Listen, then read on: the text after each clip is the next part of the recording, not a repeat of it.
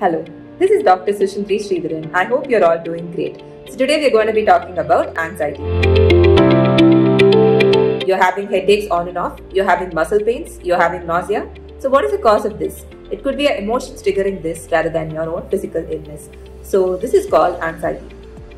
With the COVID-19 pandemic, there is a huge economic toll among people, and people are constantly upset and worried about something. So I thought this is the perfect time to be educating you people about anxiety and how do we ease the symptoms. So how do we do it? First, stop and assess. Stop and find out what is stressing you. What's the cause of it? So start out that issue, and I think your anxiety symptoms might relieve. Distract yourself. Whenever your anxiety symptoms come into play, immediately distract yourself by adopting hobbies like watering plants, solving jigsaw puzzles, doing laundry, etc.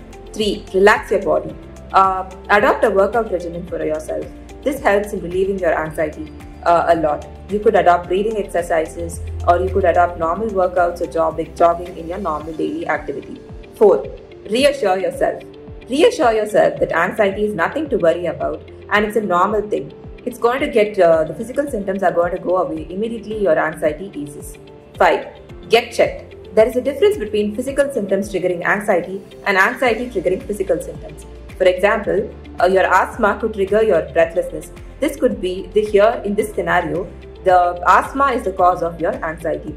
So know the difference between it, and whenever your anxiety symptoms come into play and it's not easy going away with the above regimen, immediately seek help. Finally, know when to seek help.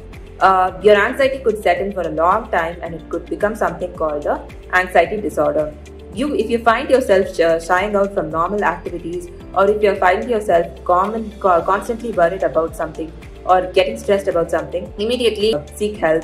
This could be the cause for your anxiety disorder. So I hope you found this useful. Watch the space for more videos, and I wish you all the best possible highest quality of life.